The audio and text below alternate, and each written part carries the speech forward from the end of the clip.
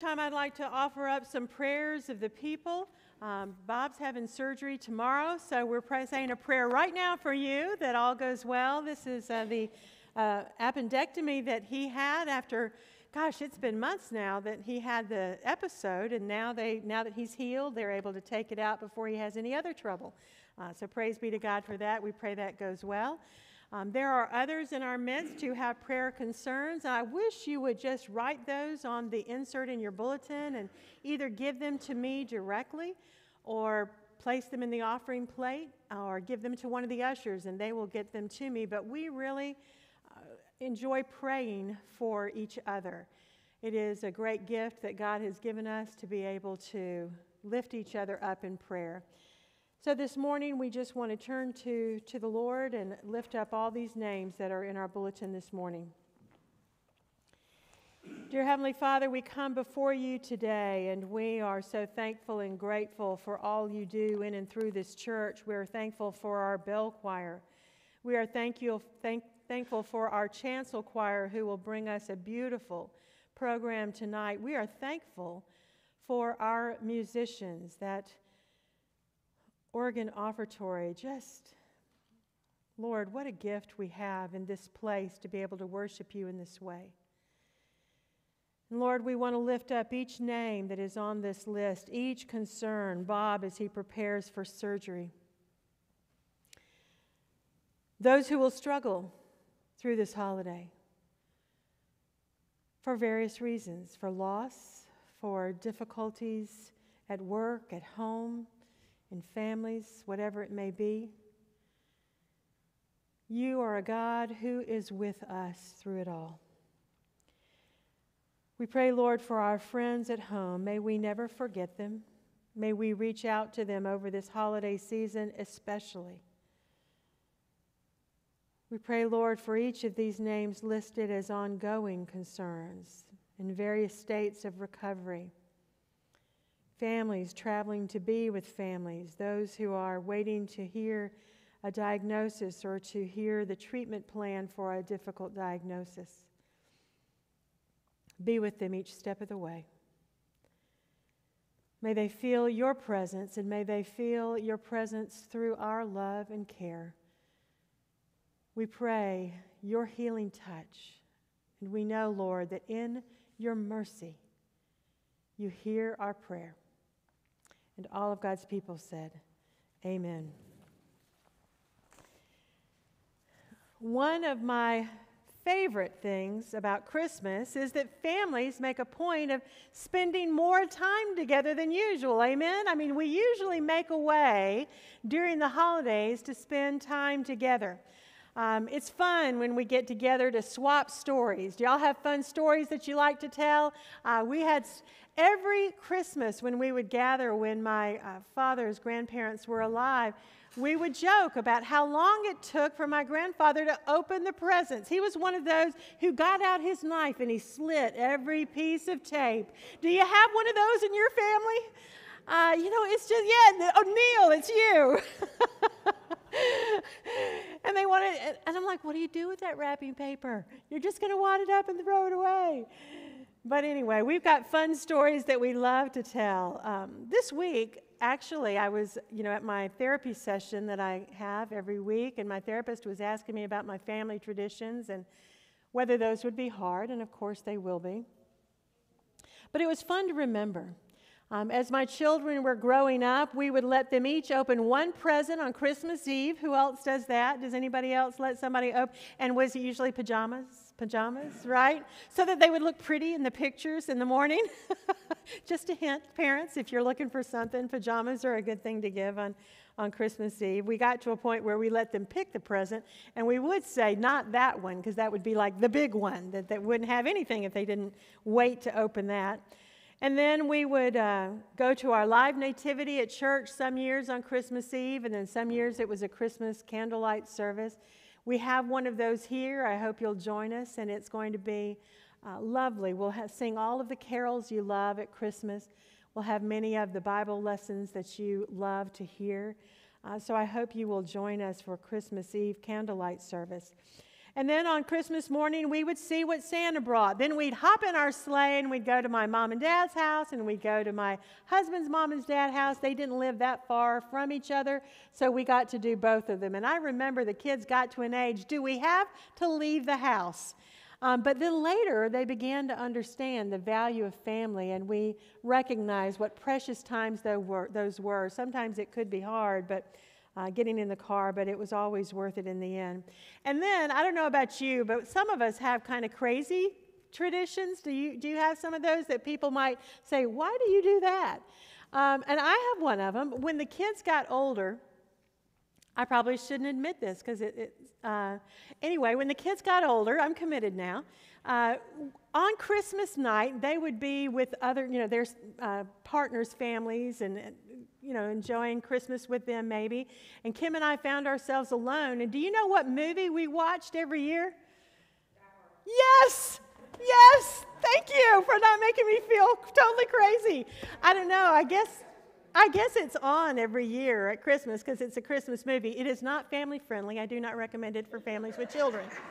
The foul language is horrible, but I'll probably watch it this year just because it's kind of a sweet thing that we always did, and we got crazy things like that. Family traditions can be so much fun. Of course, some families have painful memories of loss, divisions within the family still. And at a time when family is supposed to gather, it's especially hard. But here is the good news of the gospel. No matter what has happened, nothing can separate us from the love of God in Christ Jesus. Amen? Not a thing in this world can separate us. That's our heritage of grace. It's a heritage of grace. If you read all of Matthew 1, the lineage of Jesus is filled with real people who really lived in time. And in many cases, these are flawed individuals. And yet, look what God did, even through those of us who make mistakes. He took these flawed people and through a lineage of grace gave us Jesus, the Messiah, Emmanuel, God with us. What an incredible gift. This morning we're going to only read 2 verses of that lineage. Matthew 1, we'll be reading verses 16 and 17, but first let us pray. Dear Heavenly Father, I pray that the words of my mouth and the meditations of my heart would be acceptable to you, my rock and my redeemer. I pray, Lord, that you would give us ears to hear and even more, Lord, a heart to respond to your word spoken into our lives today. Amen. Hear now the word of God from Matthew 1, and I'll be reading verses 16 and 17. Jacob, father of Joseph and the husband of Mary, of whom Jesus was born, who is called the Messiah. So all generations from Abraham to David are 14 generations, and from David to the deportation to Babylon, 14 generations, and from the deportation to Babylon to the Messiah, 14 generations. This is the word of God for the people of God. Thanks be to God. Our children and youth reenacted the Nativity last Sunday night. If you missed it, you missed a real treat. We saw the angels come alive, and the wise men, and Mary and Joseph, and our angels even had a request. We sang Silent Night.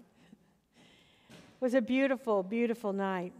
And we love that image of a sweet, serene scene.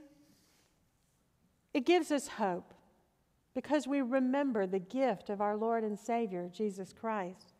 But it's also important for us to understand that first Christmas was anything but neat and tidy.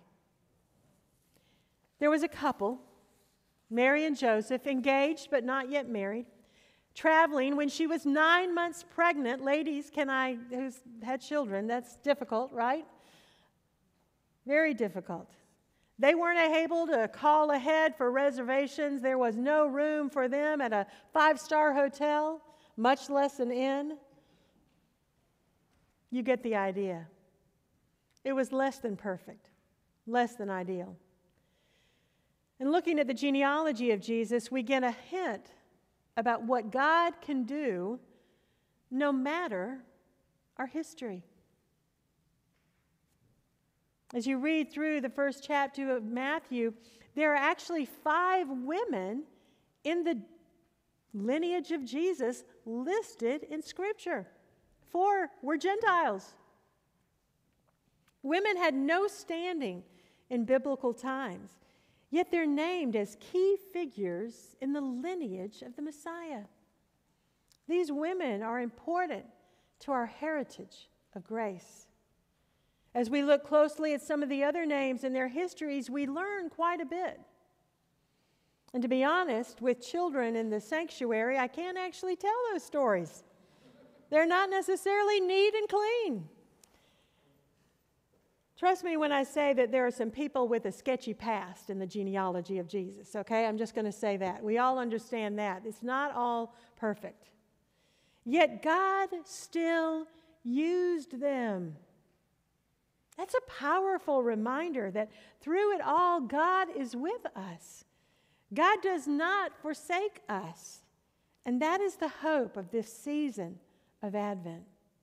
No matter what's wrong with our family, no matter the humiliation we may have faced, no matter what mistakes we have made, God can take what the world declares a disaster and turn it into a message of grace and redemption. This is our heritage of grace. It's amazing, really. When you look at the family tree, Abraham and Sarah, they were too old to have children, and yet they did. Jacob cheated his brother out of the family inheritance, and yet God used him. Skipping down to David, whose son Solomon is described as the son of the woman who was Uriah's wife. Despite his imperfections, God described David as a man after God's own heart in 1 Samuel 13:14. So you get the idea, right? Family trees can have broken limbs, and yet God can use our brokenness and make it into something beautiful. I see all this as a reminder of our heritage of grace. That's what I want us to remember this Christmas. When we believe that Jesus is the Messiah, when we believe that Jesus died for our sins, when we believe that Jesus rose from the dead, all so that we can have new life in Christ, we become a part of the family of God. This is our heritage of grace. And this lineage of grace in Matthew 1 reminds us that families can be messy. There can be moments of unfaithfulness, moments of fear, moments of scandal. Looking at the lineage of Jesus, we get a hint about what God can do, no matter our history. God can take what is broken and make it new. So, church, are there broken places in each of us that need God's healing touch? In our families? Maybe things in our past that we think make us unworthy of God's love. We need to let go of that shame. We need to live into the promise that nothing can separate us from the love of God in Christ Jesus. I want you to hear that promise in Romans 8, and I'm going to read this part from, this is the New Revised Standard Version, but I wanted to read this from the New Living Translation, which is sometimes easier to understand. Starting with verses 1 through 4, it says, "So now there is no condemnation for those who belong to Christ Jesus." This is directly from God's Word. "And because you belong to Him, the power of the life-giving Spirit has freed you from the power of sin that leads to death. The law of Moses was unable to save us because of the weakness of our sinful nature. So God did what the law could not do. He sent his own Son in a body like the bodies we sinners have. And in that body, God declared an end to sin's control over us by giving his Son as a sacrifice for our sins. He did this so that the just requirement of the law would be fully satisfied for us, who no longer follow our sinful nature, but instead follow the Spirit. The law can't save us. Only the love of Christ can save us. Do you hear that? There is, therefore, no condemnation in Christ Jesus. Skipping ahead to verse 11 of Romans 8, it says, "The Spirit of God who raised Jesus from the dead lives in you." As our Advent reading, as the Petties said, do what you did then today, Lord. Let us see it today, Lord. And we see it through those of us that the Spirit lives in. So the Spirit of God who raised Jesus from the dead lives in you. And just as God raised Christ Jesus from the dead, he will give life to your mortal bodies by this same Spirit living within you, living within me. Praise be to God. God's Spirit lives in us today. Paul continues this theme of our heritage of grace in verse 15. He says, "So you have not received a spirit that makes you fearful slaves. Instead, you received God's Spirit when he adopted you as his own children. Now we call him Abba, Father, for his Spirit joins with our spirit to affirm that we are God's children. And since we are his children, we are his heirs." What an inheritance, amen? We are his heirs. In fact, together with Christ, we are heirs of God's glory. But if we are to share his glory, we must also share his suffering. Yet what we suffer now is nothing compared to the glory he will reveal to us later.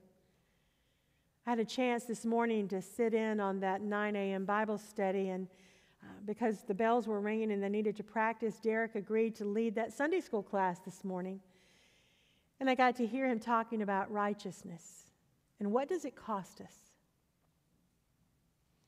He gave an example that we face every day. When somebody is riding our tail in traffic, we have a choice. We can either use some of that language from Die Hard, or maybe give them a gesture that's not very friendly. Or we can pray for them. Lord, wherever they're in a hurry, get them there safely. I don't know what they're going through, but you do. This is how we know our hearts are made right with God, is when the simplest of things don't anger us, don't upset us. Instead, we call on Jesus for his strength, for his grace. It makes all the difference in the world. So we're going to have trouble. We're going to have bumps in the road, is what the scripture tells us. But here's that promise that God is going to be with us through it all. I'm picking up now Romans 8:26. And the Holy Spirit helps us in our weakness. For example, we don't know what God wants us to pray for. But the Holy Spirit prays for us with groanings that cannot be expressed in words. And the Father, who knows all hearts, knows what the Spirit is saying. For the Spirit pleads for us believers in harmony with God's own will. And we know that God causes everything to work together for the good of those who love God and are called according to his purpose for them. For God knew his people in advance, and he chose them to become like his Son, so that his Son would be the firstborn among many brothers and sisters. And having chosen them, he called them to come to him. And having called them, he gave them right standing with himself. And having given them right standing, he gave them his glory. What shall we say about such wonderful things as these? If God is for us, who can ever be against us? Since he did not spare even his own son, but gave him up for us all, won't he also give us everything else? Who dares accuse us, whom God has chosen for his own? No one, for God himself has given us right standing with himself. Who then will condemn us? No one. For Christ Jesus died for us and was raised to life for us, and he is sitting in the place of honor at God's right hand, pleading for us. Can anything ever separate us from Christ's love? Does it mean that he no longer loves us if we have trouble or calamity, or are persecuted or hungry, or destitute, or in danger, or threatened with death? As the scriptures say, for your sake we're killed every day. We are being slaughtered like sheep. No, despite all these things, overwhelming victory is ours through Christ who loved us. And I'm convinced that nothing can ever separate us from God's love, neither death, nor life, nor angels, nor demons, neither our fears for today, nor our worries about tomorrow, not even the powers of hell can separate us from God's love. No power in the sky above or in the earth below, indeed nothing in all creation will ever be able to separate us from the love of God that is revealed in Christ Jesus our Lord.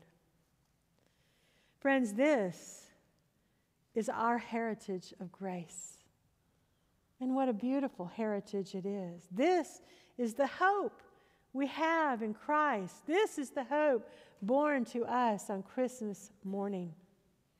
A hope revealed through a lineage with more than one broken limb. Evidence that God can take what is broken and make something beautiful. May it be so in our lives today. Amen.